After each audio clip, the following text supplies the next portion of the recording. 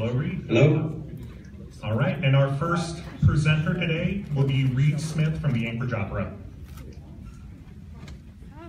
Good evening. So just when I thought an Alaskan adventure was not in my future, I received a phone call offering me a job as the general director of Anchorage Opera. This was June 27, 2014.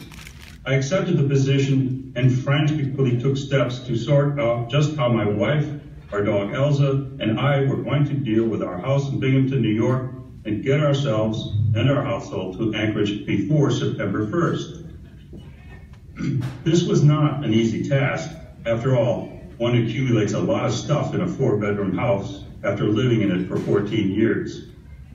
Since our Bernese mountain dog is a sensitive soul, we decided flying was not an option for us.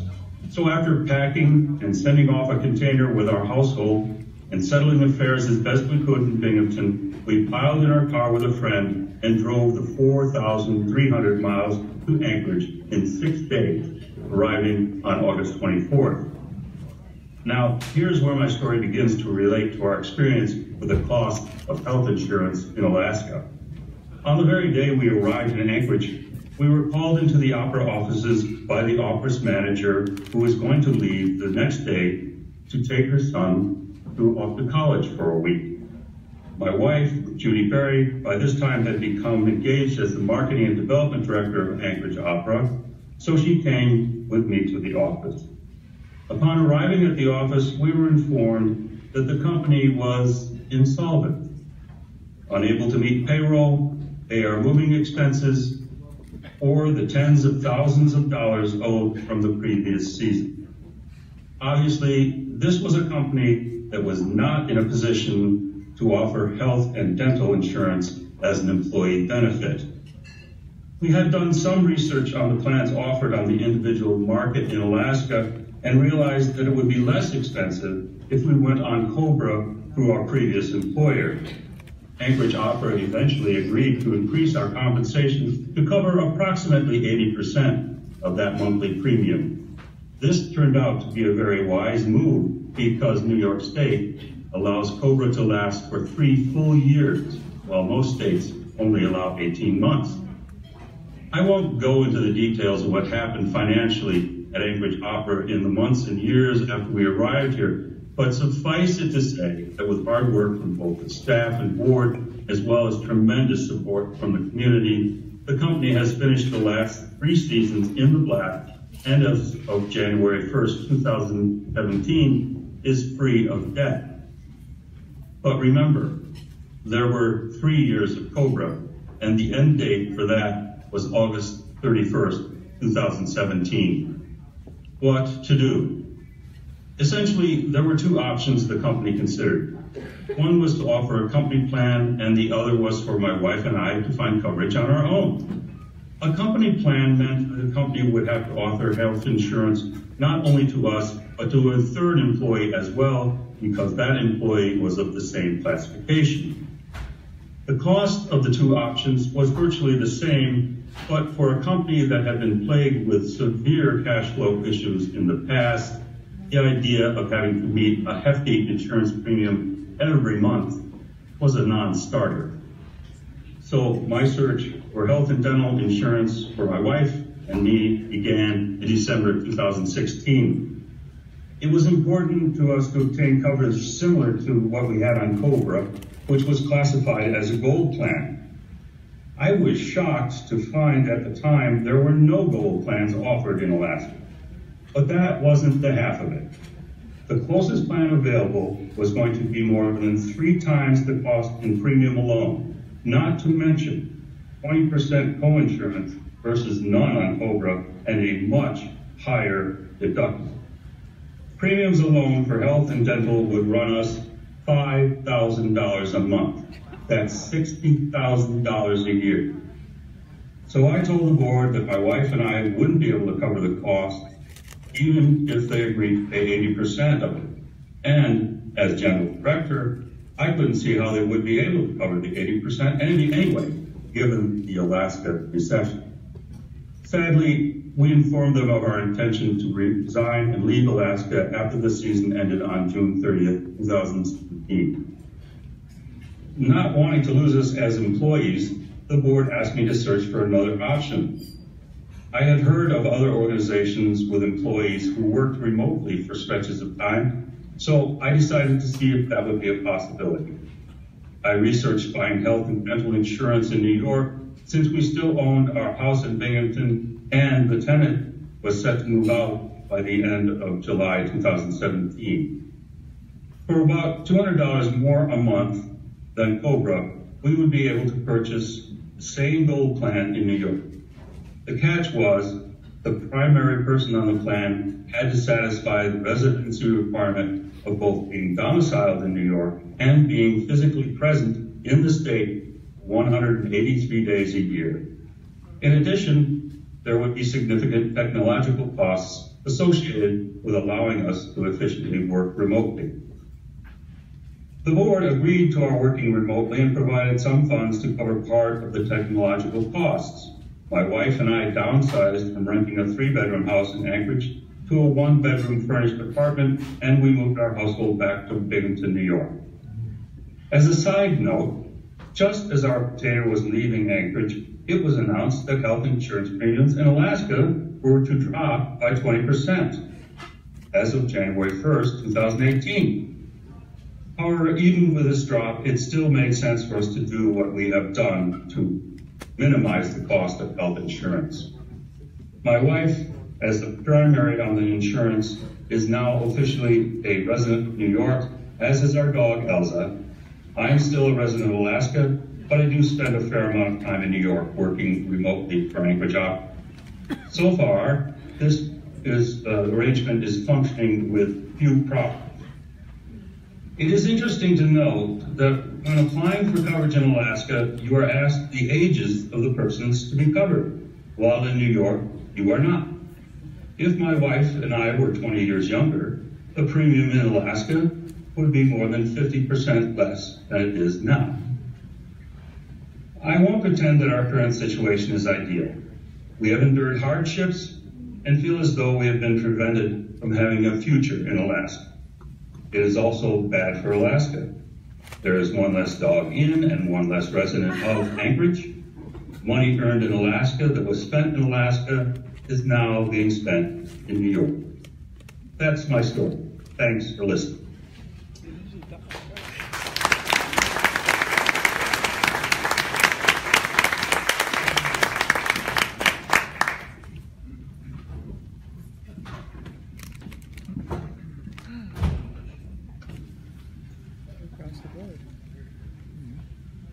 Brilliant. Thank you, Reed. Back in New York. With the time change, he's not able to stick around, but we want to thank him for his story. One story of how high healthcare costs have actually moved someone out of the state. So our next speaker will be Emily.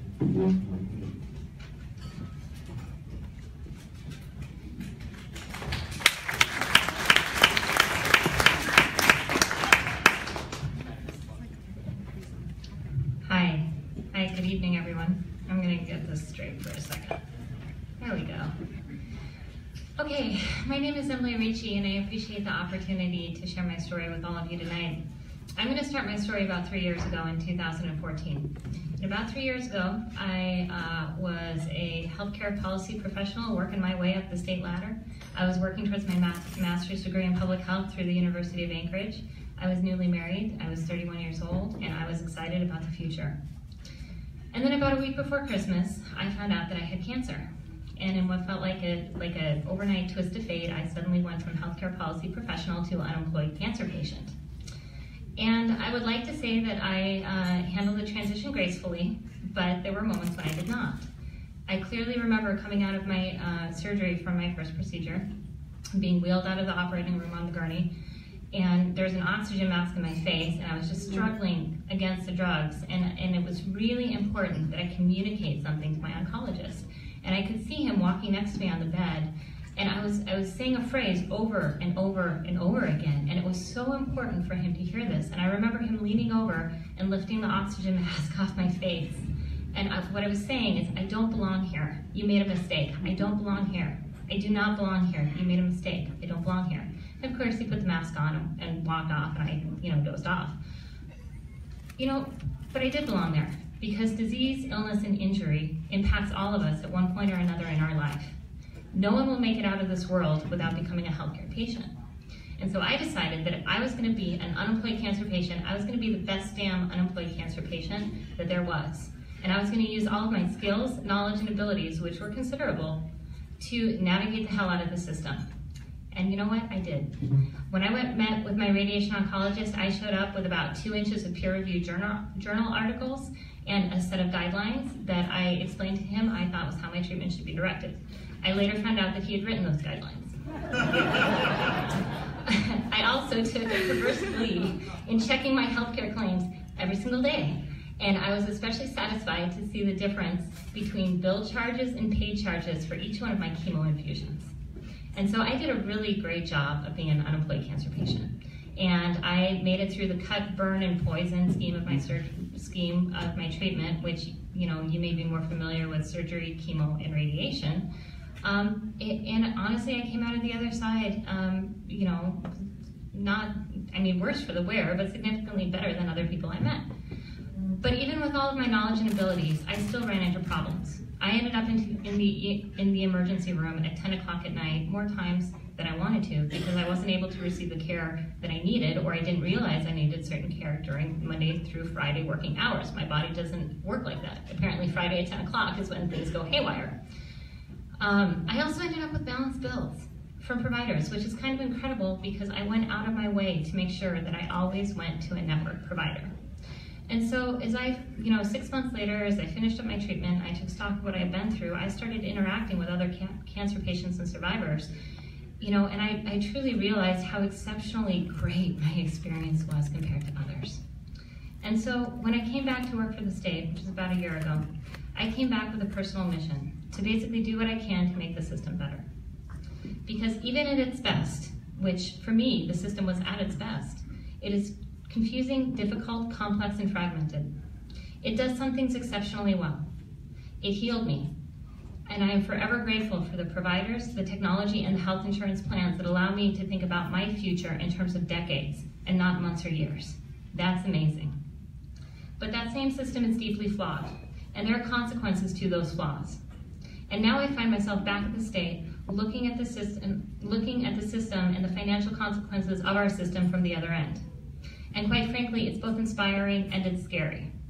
It's inspiring because I received exceptional care.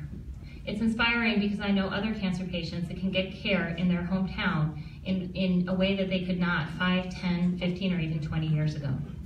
But it's scary because I know just how much the system costs, and I don't know how we're going to be able to sustain it. 2 months ago, the Department of Administration completed a series of reports evaluating the feasibility of establishing a healthcare authority here in Alaska. I'm not going to go into the details of those reports, but there were some important findings to just understand the magnitude of public spend on healthcare in the state.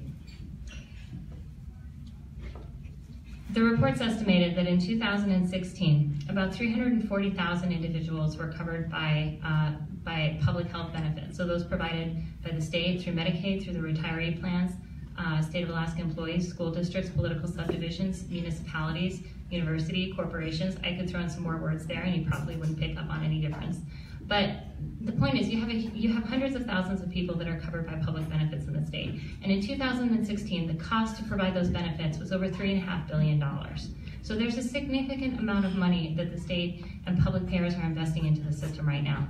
The report also found that the cost of those benefits was 60% higher than the national average, and that those costs were growing faster. So not only are we paying more, but what we're paying is increasing faster than what you see down south.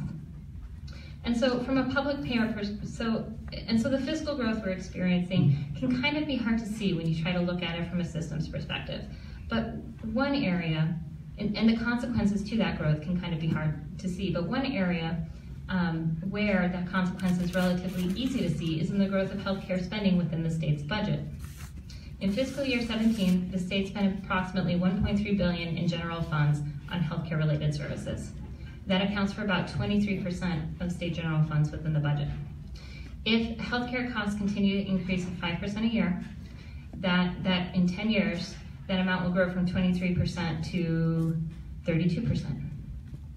And the consequence of that growth is that those dollars are not available to be put towards other resources. And at a time when the state had more money and our budgets were bigger, that consequence was not as severe as it is today.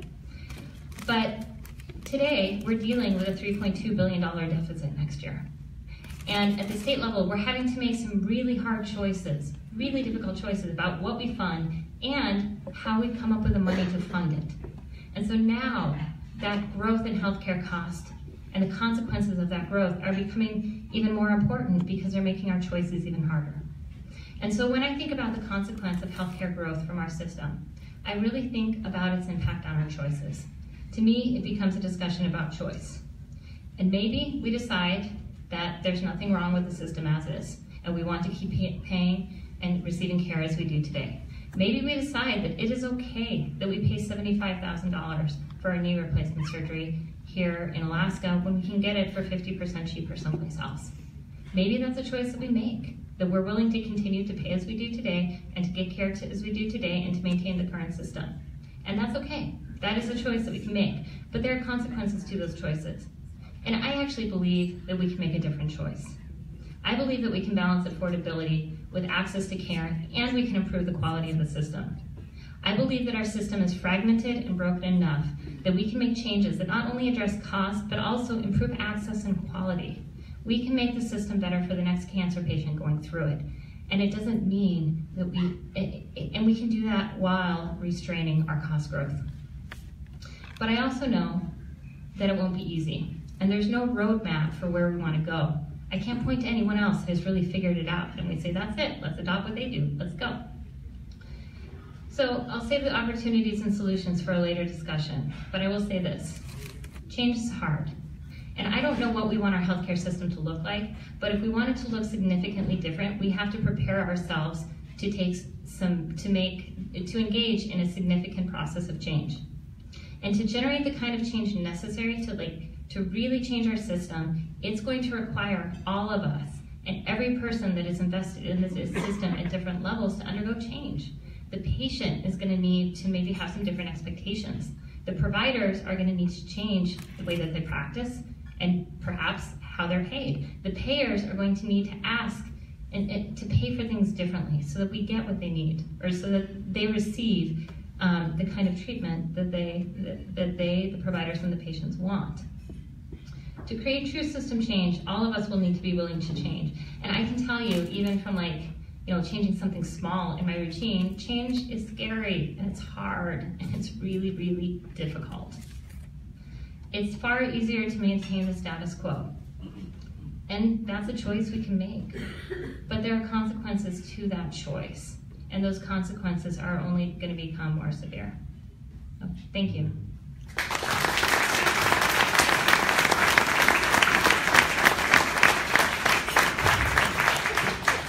Thank you very much, Emily, for your personal story and for your larger story. I think it's interesting, a couple of months ago here for Alaska Common Ground event, we talked about the fiscal crisis here in Alaska, and every single elected leader and formerly elected leader said that one of the biggest problems in terms of fixing our budget crisis is the cost of healthcare in Alaska. So I think it's an important thing that we ought to understand. Our next speaker will be Eric McCullum, President of the Arctic Wire, Rope, and Supply.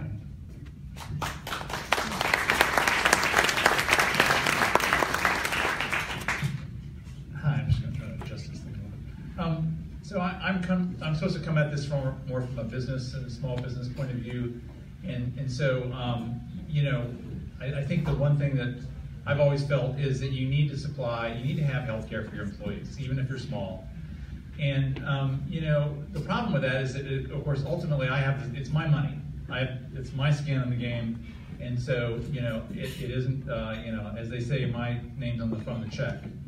And I'm also sort of held up as supposedly a smart entrepreneur in town. And as I was trying to figure out how to deal with it in the last 10 years, how to deal with the ongoing increase in healthcare costs, and believe me, I question that premise at least once a day about being a smart entrepreneur. But you know, I was struggling with the idea of, okay, you know, legislature's not going to fix it. Obviously, the business itself is not going to fix itself because it's making too much money. And so, you know, what are my options? And so, you know, I basically just started, you know, upping my deductible. So, you know, every year the deductible was higher and higher, and of course I would pay a little bit less. And then, you know, what I would be forced to do is think, okay, I need to self-insure my deductible with my employees. So I went as far as to say, okay, we're gonna go from a $500 deductible up to let's say a $2,000 deductible. I would take that $1,500 delta and I would basically self-insure that, because not everybody was actually using that deductible.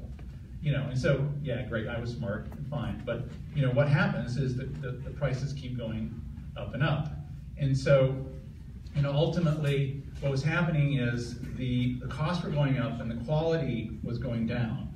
So in the process of trying to get cheaper and cheaper insurance, you start making choices. You know, and you say, well, I'm not going to pay as much for drugs, I'm not going to do this much for this. And so not only was the deductible going higher and higher, but just the quality of the healthcare that I was offering my employees was getting worse.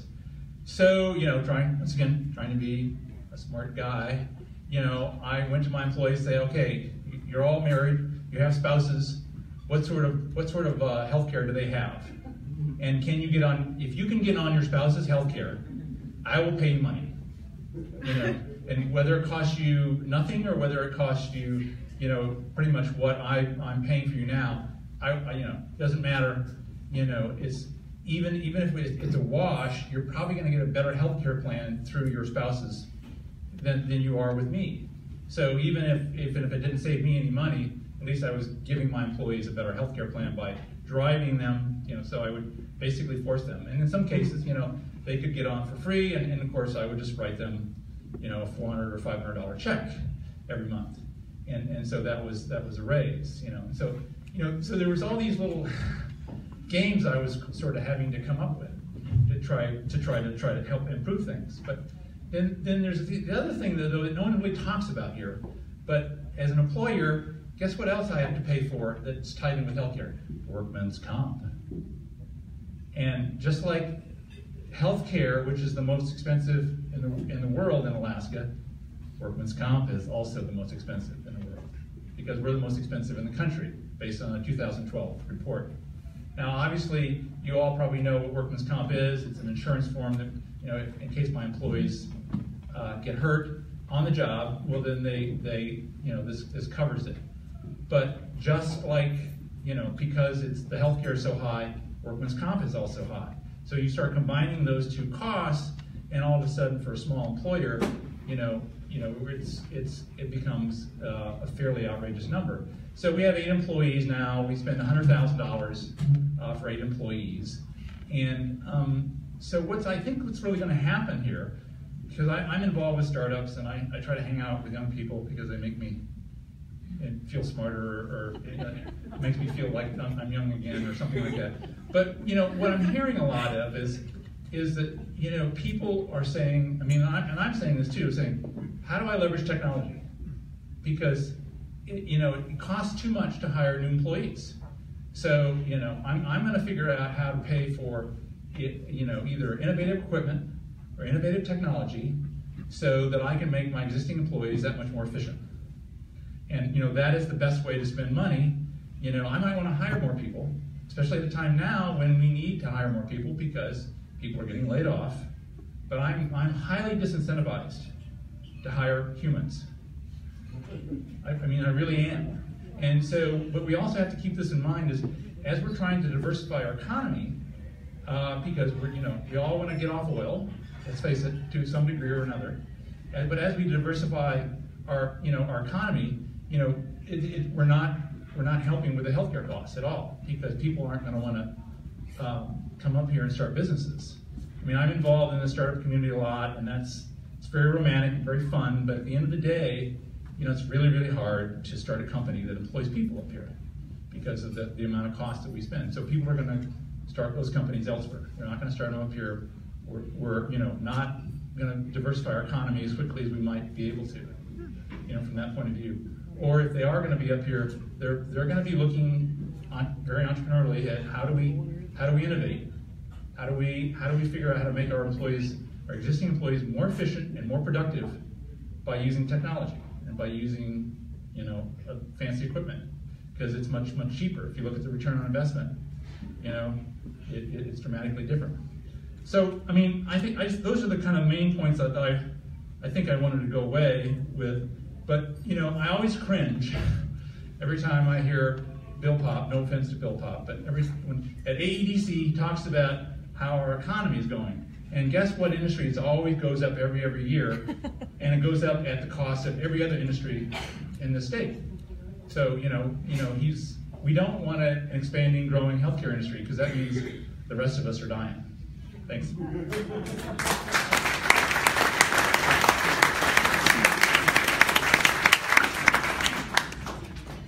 I'm not going to opt into either of those options. I don't want to die, and I don't want to be replaced by a computer. So sign me up for whatever other option there is, and I'll appreciate that.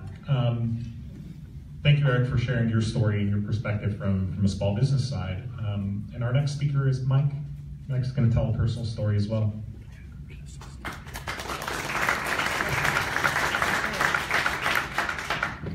John tried to discourage me from using notes, but he didn't realize I was an engineer and I'm old, so bear with me with the notes and all that. My story starts with my wife's cancer diagnosis, which happened earlier this year. In January, she was diagnosed with 2 forms of cancer. There was some good news and bad news with that. The good news was that the docs caught it very early. They have full chance of recovery and all that. The bad news was she got diagnosed in the first place at all. But my story tonight is not really about my wife's cancer. I want to really focus on the cost aspects of the treatment that she's been receiving, some of the transparency that goes with the costs that have been incurred. I just took a look at the Primera website before I came down here tonight. The providers are into Primera for $317,000 so far this year, and we're not done, and there's some monitoring that's going to take place over some time. I also want to talk about the insurance implications and how that affects how we think about some of these things. And finally, a little bit about skin in the game, whether you have skin in the game or not. And before I'm finished tonight, I'm going to try to throw myself under the bus, and you folks can decide whether I deserve to be there or not. So what's my story? My story starts with, I'm going to talk about just one aspect of her treatment. I've said that we've incurred $300,000 plus so far. I'm going to talk about just the radiation treatment that she needed.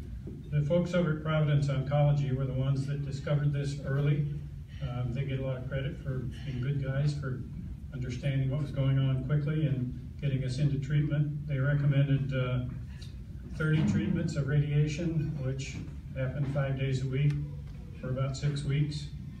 Sounded like a pretty daunting proposition, but so before we got started, I said, what's this going to cost? And I asked the Providence folks if they could give me a cost estimate. You've all probably seen the signs in the doctor's offices that say if you want a cost estimate, feel free to ask, but my sense is not too many people do. So I decided to treat it like a project, like the engineer in me wants to do, and I asked Providence for a cost estimate. They initially gave me kind of a skimpy estimate. They just described the procedures, but they didn't give me any details. So I went back and said, can you guys give me the codes you use to define what these procedures are all about? And they ultimately did that. And when they gave me the cost estimate, it was a definitive estimate. It was in writing, and it was $45,000. Well, since I am an engineer and I deal with construction projects, I said, maybe we ought to get a couple more bids on this project. So I did. I was seeing a urologist here in town, and the urologist has recently expanded his business. They're called Alaska Medical Specialties right now. They expanded their business to deal with cancer treatment and radiation treatment specifically. So I said, well, can you guys give me an estimate? And what I did was I took the Providence estimate and I took the numbers out of it, but I gave them the description of the procedures and I gave them the cost codes and asked them to fill it out. The person I was talking to was really uncomfortable filling that out until she talked to management, and after they talked to management, they eventually came around and they said, okay, we'll fill it out, and they actually did what I asked them to do. I said I was trying to get an apples-to-apples comparison, and they told me that normally they might prescribe different treatments than Providence did, and I said, well, that's fine. I don't mind you prescribing a different treatment, but I want an apples-to-apples comparison. If I like your costs, maybe I'll come do business with you, and we'll decide if you're the people that we want to work with. So they eventually came around to what I'd asked them to do, and their cost estimate for the same treatment that Providence was recommending was $36,000. That's $9,000 less than what Providence wanted. A significant difference. It's right here in town, same scope of work, same treatment process for $9,000 less. And I said, okay, what would happen if I went to Seattle? And I did the same thing. I took the estimate I had, I sent it down to Virginia Mason in Seattle, which I'm sure all of you know Virginia Mason's a quality outfit, and I wanted to see what the prices would be down there. Virginia Mason's did the same thing. I had to go talk to management before they could fill out the form the way I wanted them to, but they eventually came around, and they came up with a number that was $32,000, $13,000 less than what Providence wanted. So I had 3 estimates now. We're getting ready to dive into this treatment process, and I said, what are we going to do? I got a $32,000 estimate, I got a $36,000 estimate, and I got a $45,000 estimate. Before I tell you what we did, let me talk a little bit about the health insurance I have. I'm insured through my employer. I used to be an owner of the company, like Eric, but I am now an employee, and I have Premier insurance as a result of my employment. I have a $3,000 deductible. I have a $10,000 out-of-pocket maximum. No surprise probably that I reached my out-of-pocket maximum earlier this year with the big costs that we were incurring. Premier actually, through their discount, has paid about $226,000 to the provider so far. But because I've exceeded my out-of-pocket maximum and my deductible, I got Premier paying 100% of the cost. So let's go back to the question of what did I decide to do when I had those 3 estimates in hand. I went with a high price spread. I did that for a number of reasons, but it was a little bit difficult to make that decision. But when you think about it, you know, Virginia Mason was remote. My wife was looking at 6 weeks worth of treatment, and we were going to have to relocate down there for that time frame, so that didn't make too much sense, although I felt pretty good about those people. And I know Primero would have supported that as part of this medical travel process that may be able to save us all some money. Alaska Medical Specialties, although their price was $9,000 less than Providence, they really had just started to get into the radiation treatment for oncology and all that, and they were a little slow getting me the estimate, and we'd kind of already started with Providence. So ultimately we went with Providence. We knew the docs, they treated us well, they were respectful, they were professional, and the other thing I had a discussion with them about was the fact that I knew that the costs that my insurance was paying were helping subsidize the cost of other people that need treatment at Providence that don't have insurance, and Providence is required to provide that treatment to them. So some of the costs that I was incurring were helping other people get treatment also. So I said, well, okay, that's probably the best way to go for us. So what lessons have I learned as a result of this? And because of the things my wife's been going through, I've kind of become a student of the healthcare process for the past year or so, and I've learned a lot of things. Cost transparency is available to all of us if we take the time to do it. In the past 6 months, we've passed a rule here in the municipality that says you can get cost estimates for the services if you ask for it, and you've all seen the notices in the doctor's offices that offer that. So ask for the cost estimates, realize that they'll probably come with a bunch of disclaimers. I don't think the docs have quite figured out exactly how to give us firm fixed price costs for our construction projects or your radiation projects, if you will. But they're getting better, and if any of you were here at the last session of this group, there was a handout that was provided that talked about how to deal with costs. I thought it was very helpful. I thought it was a nice piece of work, and I've kind of taken that to heart and learned some things by doing that. The other thing I learned here is the insurance that we may have stifles our individual responsibility for costs. This is where I'm going to throw myself under the bus. I went with a high price spread. I did that because I didn't have any skin in the game. I had my out-of-pocket costs paid. Insurance was covering, or Premier was covering 100% of the cost, and I was free to go anywhere I wanted to, which kind of surprised me. They didn't try to influence that one way or the other. So I went with the $45,000 cost, and consequently, as a result of that, all of us that do things like that, we don't have any real responsibility for the cost. We don't put any pressure on the providers, and we don't cause the providers to think twice about what they're charging us for these things. So that's one of the big lessons I learned, and if we don't take more actions on our own, these costs are going to continue to rise until we demand more transparency. Maybe we take advantage of medical tourism, and we just find a way to have a little more skin in the game. And I have the ultimate solution to this thing. I had a letter to the editor published a couple of months ago in the newspaper. There's an article that Ross Douthat in the New York Times wrote called Make America Singapore. I took a look at that and I said, well, maybe we ought to make Alaska Singapore. Singapore has a health plan that requires employers and employees both to mandatorily contribute to health savings plans.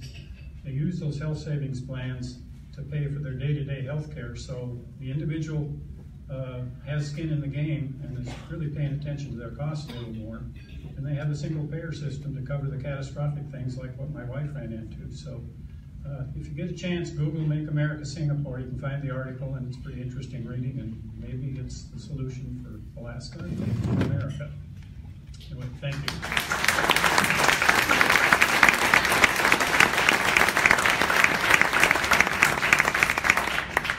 Mike, I know you say that you're an engineer, but I've got to believe that there's maybe a little bit of a lawyer in you, being so persistent with paperwork.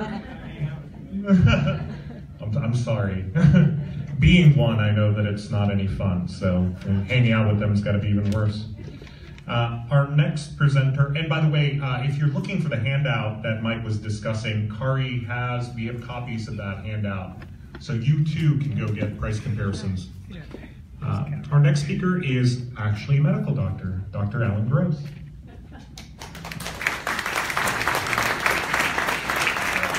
I'm actually a doctor. Cliff asked how an orthopedic surgeon could get involved in healthcare reform, so I guess that's my story, and I'm not a status quo guy, as you'll find out. My story begins, I was born and raised in Juneau in 1962. And back when I grew up, the state had more money coming in than we knew what to do with. My dad was the state attorney general under Governor Jay Hammond for 7 years. And I remember as a teenager going duck hunting with Jay and my dad on our boat for a 3 or 4 day duck hunting trip where they sat around talking about formation of the permanent fund for the majority of the trip. So they were different days back then. And I loved hunting and fishing. I grew up spending a lot of time in the outdoors. Through some friends that I'd met through competitive swimming in Petersburg, I gravitated into commercial fishing, and I started fishing when I was 15, and over the next 8 summers, I fished throughout the state, Bristol Bay, Gulf of Alaska, Southeast, and a number of different fisheries. I owned 2 different commercial fishing boats of my own, and I ended up fishing for 4 months off the northern shore of Norway for cod when I took a year off after high school. And I talk about my commercial fishing days because it made a big impression on me as far as the value of a hard day's work. And I also learned that I liked to use my hands, and I was good with using my hands. And because I liked working with people and helping people, I chose to go into healthcare. So I put myself through college and medical school. I went through the WAMI program, University of Washington. I met my wife, Monica, in Seattle. She's also a physician. And we did our residencies in Ann Arbor at the University of Michigan. She's a pediatrician. And when we finished, we came back to Alaska, or I came back to Alaska. She wasn't from here. But it was always very important for me to come home. And I looked around at other parts of the state seriously, but I ended up returning back to Juneau and practiced there. When I came back to Juneau, at first I practiced in solo private practice for 8 years in a practice administered by myself. And things got very, very busy, and it was sort of a now or never moment with my family, and we chose to take a 2-year sailing sabbatical. We sailed from Juneau to Auckland, New Zealand, and then back to Juneau. And along the course of the trip, I did a small sports medicine fellowship in Auckland, and I participated in and experienced a number of international healthcare systems along the way. When I got back to Juneau, I went back into solo private practice for 2 years, but this time in a practice administered by the hospital rather than by myself. And then I became the lead organizer and force behind the organization of Juneau Bone and Joint Center, which is a 5-person orthopedic surgeon subspecialty group in Juneau. We had X-ray, MRI, physical therapy, and now a small surgery center. And Juneau Bone and Joint Center was and still is a monopoly, not unlike a number of healthcare facilities up here in Anchorage. Anyway, I worked there for 9 years. I was elected its president in its first year when we formed the corporation, and then after that it became a rotating position. And in 2013, I decided to change gears, and I became a part-time employee of Petersburg Medical Center, which is a hospital in Petersburg. For those of you that aren't familiar with Petersburg, it's a community of about 3,000 people, primarily a commercial fishing town south of Juneau. When I first came back to Juneau, I was understandably concerned that there wouldn't be enough business for a new person to come back to town. And I was on good terms with the other physicians in town, and I was getting ready to scrub on an operation, and one of my senior colleagues was with me, and I asked him, is there room for another guy here? And he smiled and he put his arm on my shoulder and he said, son, this here's the golden goose. You're gonna be just fine. And of course he was right, it was and still is. And as the months went by, and remember I was administering my own practice at that time, so I was seeing everything. And as the checks and the EOBs started coming in and I realized that I was being paid 3 to 5 times the national average of my colleagues that were equally trained, I became very interested in healthcare economics and trying to understand why there was such a massive discrepancy between what we were paid here versus down south. And I ran into a senior billing manager that I'd known for many years. She didn't work for me. And I said, how can this be? What's behind this? And she said, I don't know, but there's a ton of money on the table and you'd be a fool not to take it. Everyone else is. And so that's what we've all been doing up here, really. And let me just say that the vast majority of the doctors that I've met in Alaska and elsewhere and other healthcare professionals at hospitals are really good people. And I would say the majority of us went into healthcare for the right reasons. I certainly did. I wanted to help people and I wanted to come home and share that with people I grew up with. But I think that we all know that money has a tendency to corrupt, and there's been a lot of money on the table. And in my opinion, it's a system that's corrupt, not the people, and it's a system that needs to be changed. And as time went by, I became progressively disillusioned with the way we deliver healthcare in Alaska and in the country, partly because of my experiences in other places. And I saw a great deal of greed and envy. I saw a lot of backstabbing and infighting. I saw excessive self-referral, overutilization, and it got to the point where I really wasn't enjoying practicing orthopedic surgery the way I was doing it anymore, and so I decided to make a change. So Monica and I went back to school, and we went to UCLA. She had other interests, but mine were primarily healthcare economics, and we both got master's degrees in public health in 2013 and 2014, and this is after I'd become an employee of Petersburg Hospital, so I commuted back and forth between Southern California and Petersburg to work. And when we finished the program, we moved back to Petersburg, and since then, in addition to working part-time at Petersburg Medical Center, I work about 6 weeks there a year doing clinics and surgery. I also volunteer internationally at a pediatric children's orthopedic hospital in Phnom Penh, Cambodia once a year, and it's been an amazing experience. And because once it gets in your blood, it's kind of hard to shake. I got back into commercial fishing in 2013, and I own a 40-foot gill netter and fish Southeast Alaska for salmon with one or more of my family members in the summer. And then, of course, I've gotten into healthcare reform. And in addition to being part of these Alaska Common Ground talks, I'm also on the Alaska State Medicaid Commission for Cost and Quality. Some of you may know me as an outspoken advocate for a single payer system in Alaska or national. And while I was fishing this summer, I was approached by a number of individuals who asked me to become the campaign chairman and lead spokesperson for the 2 Alaska healthcare ballot initiatives that are currently circulating around the state with obtaining signatures.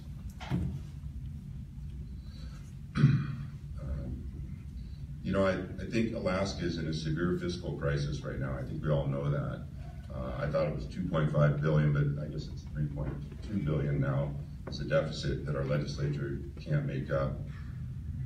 Small businesses really don't want to add new employees because of the tremendous cost, and new businesses will avoid this state at all costs because we have by far the highest healthcare premiums in the world. You all probably heard about Amazon looking for new headquarters, and there's no way they'd ever move to Alaska because of the healthcare costs. You know, I think some of you may consider me a hypocrite for having profited off the system, and I certainly did, but I didn't come to Alaska for that reason, and to be honest, I didn't understand the healthcare economics at all when I came back here. What was important to me was coming back to Alaska and raising my family here, providing care for people that I grew up with, and more than anything, I want my kids and their kids to have the same opportunities that I had growing up in Alaska. And I truly believe that Alaska is not going to be able to pull out of its economic tailspin until we can figure out how to contain the prices of healthcare in Alaska. And for me, it came down to a decision of wanting to be part of the solution rather than perpetuating the problem. So that's how I got involved with healthcare reform. Thank you.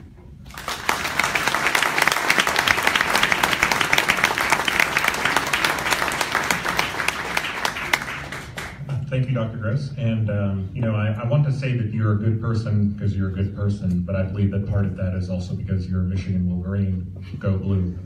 Thank you. Our next presenter is Moira Gallagher, and she's from the Anchorage Economic Development Corporation, so maybe she can share some thoughts with Bill later.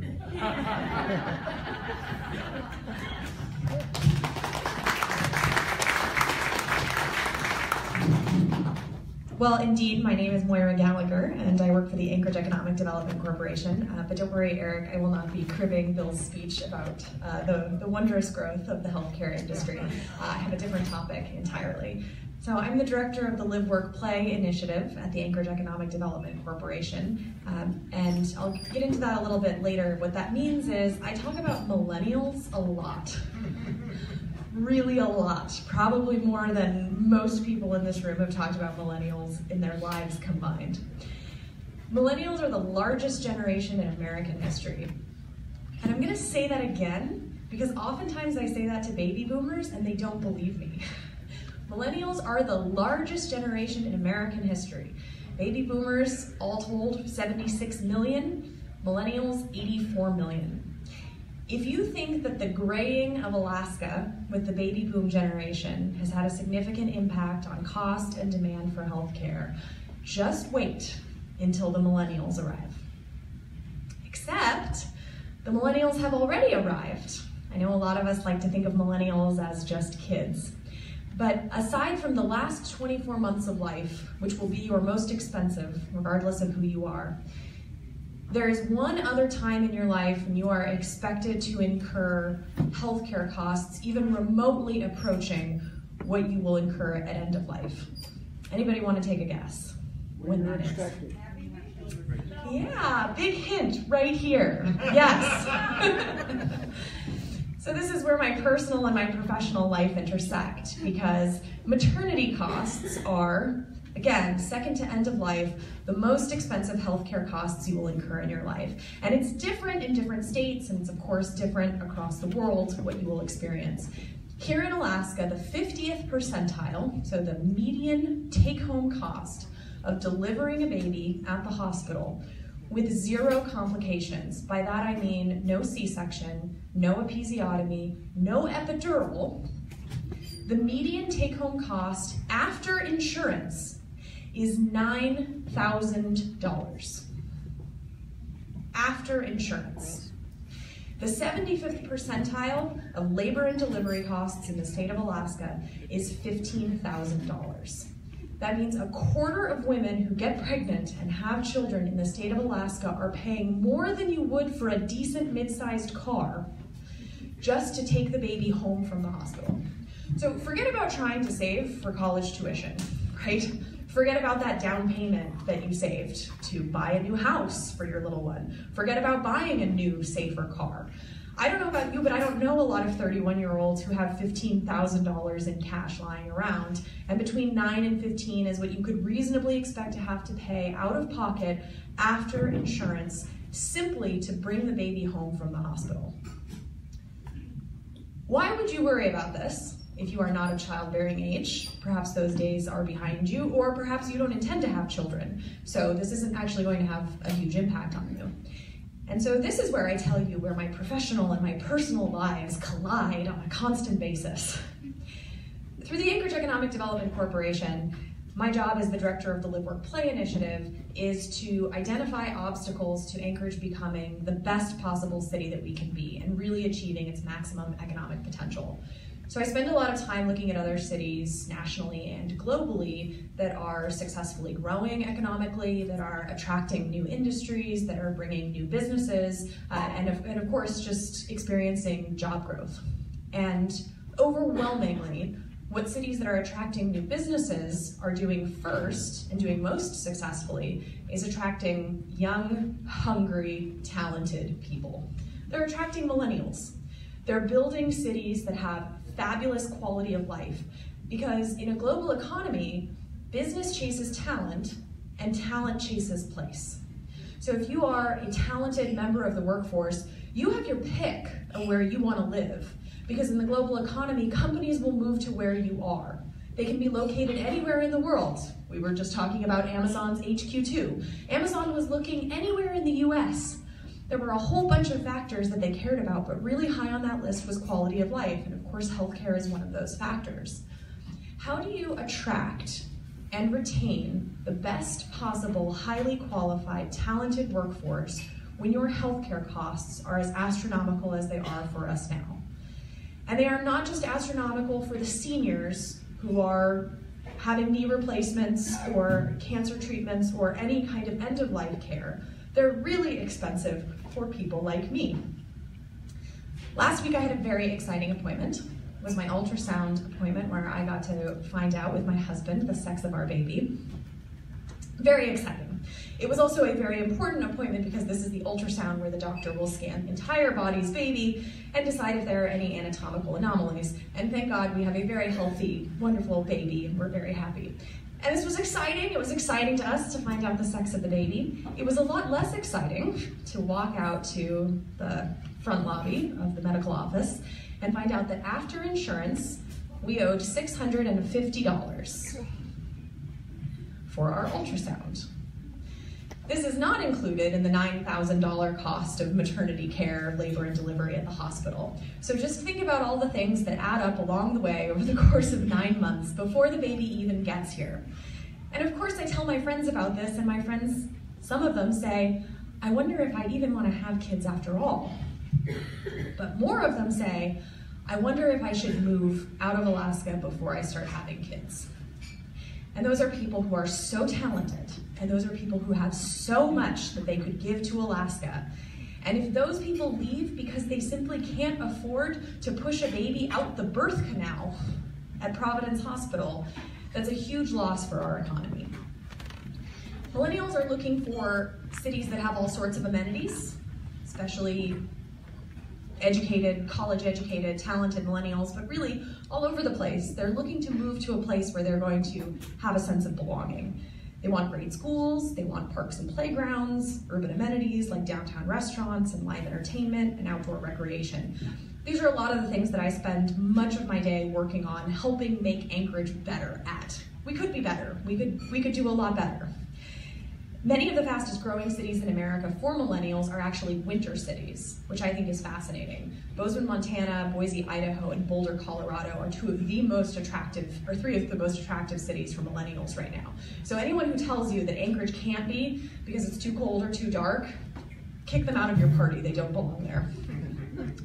But the truth is that if Anchorage wants to bring new businesses online and attract new types of industries here, then we would have to attract the talent first.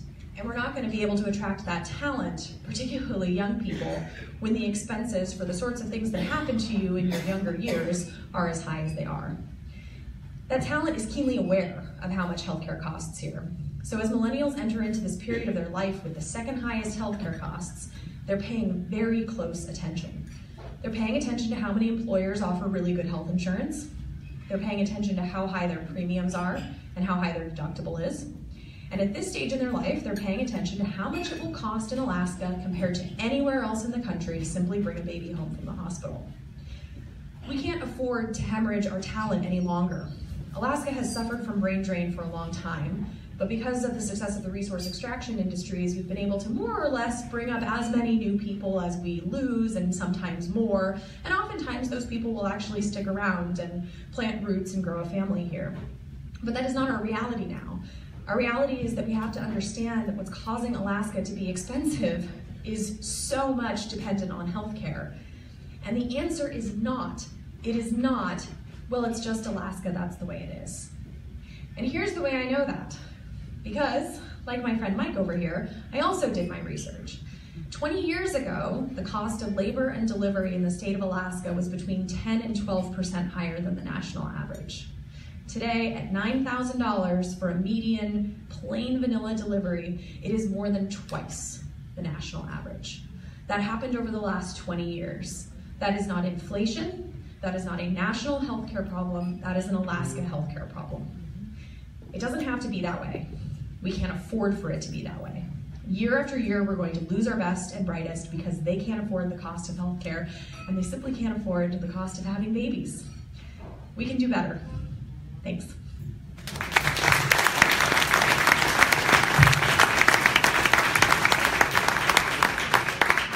It's a boy.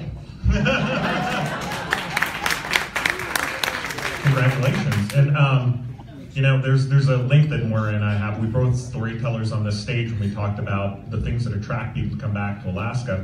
Moira is one of two women that I know whose names start with an M. Morgan Kristen is the other. I had never lived in Alaska before I moved up here. Morgan Kristen brought me up and said she was going to keep me. Almost 8 years later, she did not lie. Moira got a city-slickin' New Yorker to move up to Alaska. So women with them names, please continue to make Alaska a little bit better. And our last speaker for this evening is Erin Freel.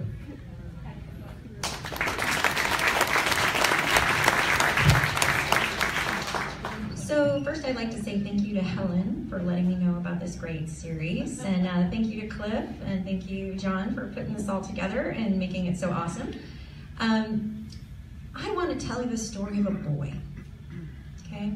This little boy was so much wanted that his mom walked away from a 9-year high-speed military analyst career in intelligence right after 9/11 because I knew, as his mother, that I was not going to be able to raise him the way that I wanted to as a part-time warfighter. I left the service, and this little boy was so treasured, and he was so bright, and he toddled around the house. And of course, every parent thinks that their child's the best, right? But no, Connor, my Connor is the best. But then we moved to Korea. You know, we moved all around the world, but we moved to Korea.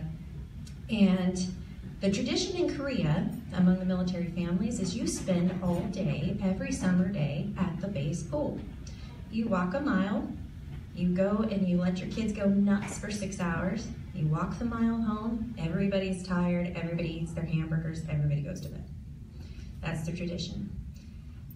And Connor was 9 that summer, and it started becoming, you know, on the way home, he'd say, "Mama, I'm just so tired. So tired." And I said, "Well, yeah, we just swam for 6 hours at the pool. Of course you're tired. Yeah." And then by July, it was, "Mama, my legs hurt. I don't want to be at the pool today." So we'd leave after 3 hours, and all the eyes would watch us go. And then we started to, round about August, have tears. "Mama, I can't walk that far." Now, Korea is a walking culture. My car battery died on a regular basis because I just never drove. Everywhere you can walk, you walk in Korea. And there's mass transit. And of course, they all weigh about 15 pounds because everybody walks.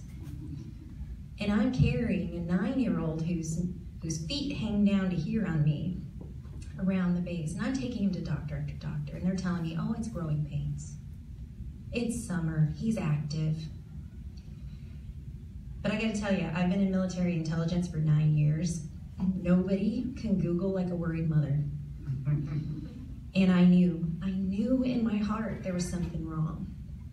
And I finally convinced the pediatrician to let me take him to a rheumatologist. And we went there, and I knew walking in the door what it was going to be. And the doctor looked at me and he says, "Your son has arthritis. I just don't know what kind yet." People probably aren't really aware that kids can get arthritis. And when kids get arthritis, it's not grandma and grandpa's achy knees or hips. It is a full-blown, lifelong, incurable disorder that your entire body turns on the joints and your eyes and your internal organs and attacks them relentlessly. It is intensely painful, intensely fatiguing, and only manageable with very expensive drugs. So I knew it's walking in the door, but it was still a blow. You know, there's my 9-year-old hugging his knees to his chest and screaming in pain. And I knew, but it's still a blow. We walked out of there after a very efficient Korea hospital experience. And a week later we came back and they wanted him immediately on long-term chemotherapy. They suppressed the immune system in hopes that it'll stop attacking the body. They wanted him immediately on an expensive anti-inflammatory, and then they were like, "You're gonna need physical therapy, and by the way, you might wanna buy a wheelchair now." And we were insulated from a lot of the worst of it because we were living in Korea and we literally knew no one who had arthritis. We didn't know other kids that had arthritis. I asked the Korean doctor, you know, "Are there Korean kids that have arthritis?" He goes, "Yeah, like 3. There's 300,000, by the way, in the United States. So when we found out we were moving back to Alaska, we've been Alaskan citizens for 10 years, we were super excited, and we found out that the arthritis community is actually pretty robust up here. And the reason why is arthritis is really high in Alaska. The juvenile arthritis rate in Alaskan Native children is 7 times higher than it is in the Caucasian population. So we actually have a pretty robust system. They have doctors that fly up from Seattle to see the kids up here. They have camps for them. They have conferences for them. They really do try to support these children. But that was my introduction to American healthcare. I'd been insulated for a year. You know, when I got my explanation of benefits in Korea, an MRI, genetic studies, x-rays, blood work, specialist visit, and medication walking out the door cost me $633. That gets me in the door with the specialist, and that's about it here in Alaska. Now, the crappy thing about arthritis, there's a lot of crappy things about arthritis, but the treatments are temporary, and they are expensive. They are actually the most expensive drugs on the market. They're known as biologics. So once you move past the point that chemotherapy helps you, and Connor moved pretty quickly past that point, you get into biologics. And he started with Humira. Humira is a very painful shot to get. He'd scream in anticipation that he was going to get this shot. It's also very expensive. So the insurance was charged $4,500. They paid $1,763 for a month worth of biologics. I have great health care through the military. So once we paid that first $1,000 of the deductible, we were okay. You know, but I did start paying attention to these things. You know, Humira failed Connor pretty quickly, to the point that, you know, I'm sitting on the floor with a screaming child who's saying, "Mama, why won't you let me die? You need to let me die." And I said, "Buddy, come on, hold on. We're gonna get you Enbrel. We're gonna move on to the next thing. It's not over." We moved to Enbrel. That too is a $4,800 drug, and they again paid about $1,760 per month for that. And unfortunately, Enbrel failed Connor pretty fast. Connor has a severe polyarticular type of juvenile idiopathic arthritis, which is a big mouthful of saying, hey, by the way, this is completely incurable and remission's probably not gonna happen for you, okay? And now he's moved on to Remicade. I looked at Remicade and researched it early, and it costs anywhere from $14,000 to $16,000 per month at an infusion center, treated at a cancer center. It's a full day, sitting there with an IV and getting steroids and all sorts of things to suppress your immune system enough to even take the drug. And it's been working well enough that, you know, we haven't had cries for death. He has his good days and his bad days. He limps, he has a hard time, he can't run, he can't play like a normal child. And military spouses are not by nature political. We usually focus our efforts on military spouse issues for the most part. We're kind of encouraged to stay in our lane, if you will. But this summer, and this spring, I met a lot of arthritis children that were going untreated because of these costs. I met a child who was diagnosed at the same age as Connor and was now 16 and had permanent deformations where his hands are curled in on themselves and are completely unusable. I met a child who went blind because the arthritis had settled in her eyes and her parents couldn't afford treatment. I met children who were in wheelchairs and were going to stay there for the next 60 years because their parents couldn't afford these miraculous drugs that are keeping my son up and walking. And then Don Young happened.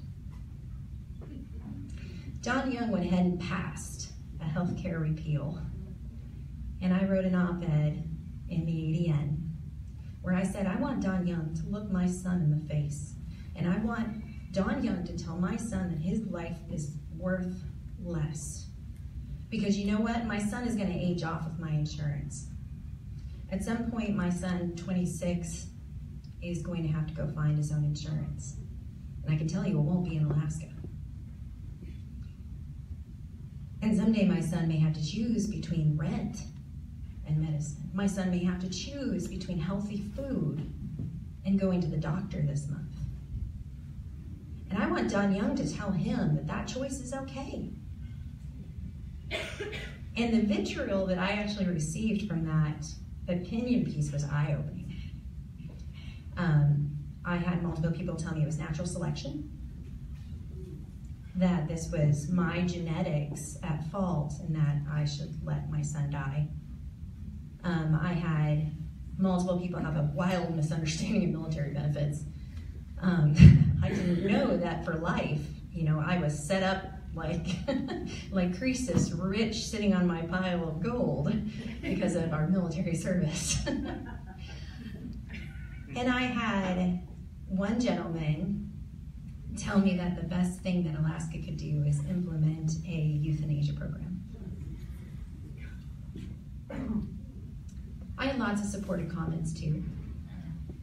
But that was the moment at which I said, oh my gosh, I need to understand healthcare. I need to be able to reach out and I need to be able to touch these Alaskan children who have unusable hands, who are blind now, because they weren't lucky enough to be born into a family where the mom could quit the job and homeschool so that he could get a good education still, despite those days of god-awful pain. And, you know, have the entire house revolve and set around, is Connor having a good day? Is Connor having a bad day? Let's accommodate with physical therapy. Let's hire him a music teacher that's going to teach him computer programming so he can continue to play the music he loves so much when his hands will no longer work. I have an incredibly lucky son, but there are Alaskan children who are not in the same position. And so I just want to reach out to you, and I want to say, like, if you're parents, or you can even picture yourself at a point where you're sitting in the sluffiest pair of pajamas you can imagine, and you're rocking a 9-year-old on your chest, and he's saying, Mama, just let me die. Don't let that be a truth for 3,000 Alaskan children. And let's help solve this now. Thanks.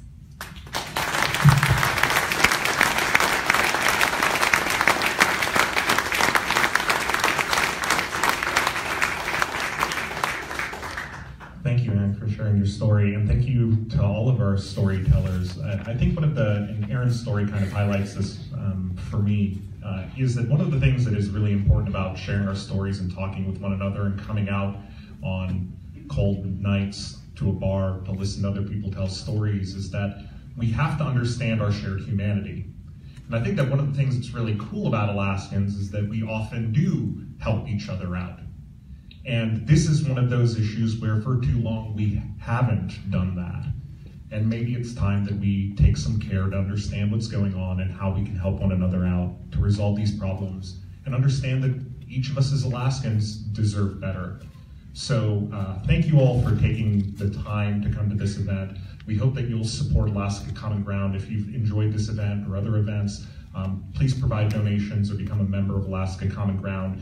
We will have two other events for certain on the healthcare cost situation. The next one will be on Wednesday, December 13th, here at 49th State. And thank you, 49th State, for helping us host these events.